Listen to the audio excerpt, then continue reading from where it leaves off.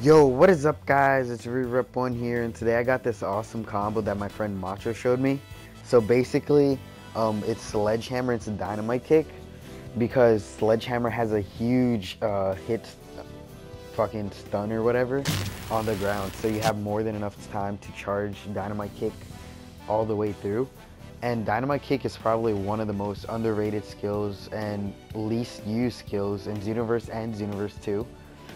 But with this combo, it's basically like a 4-bar of key combo, and you could do massive amounts of damage with it, which is ridiculous. So basically, one stamina break, your opponent's dead. Even if you really don't have that much in strike supers, it really doesn't matter. It still does a shitload of damage. Yeah, so basically it's if you're unlocked potential or like Super Saiyan or whatever in a transformation, you do a bit more damage, so it's around 19, 20,000 depending on your stats. But if you have like 125 in strike supers, and then do like perfect shot into Emperor's Edge, which is a 5-bar, or a 5-bar key instead of 4-bar, you could definitely one-shot your opponent.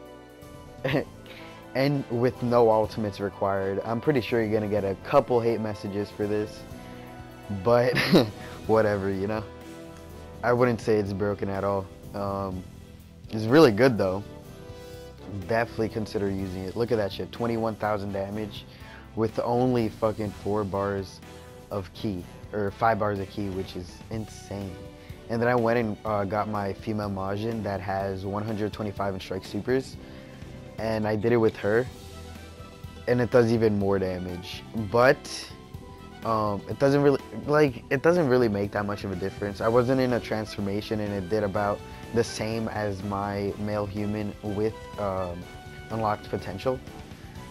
But yeah, just depending on your character. Even if your character doesn't have it, I would still consider using it.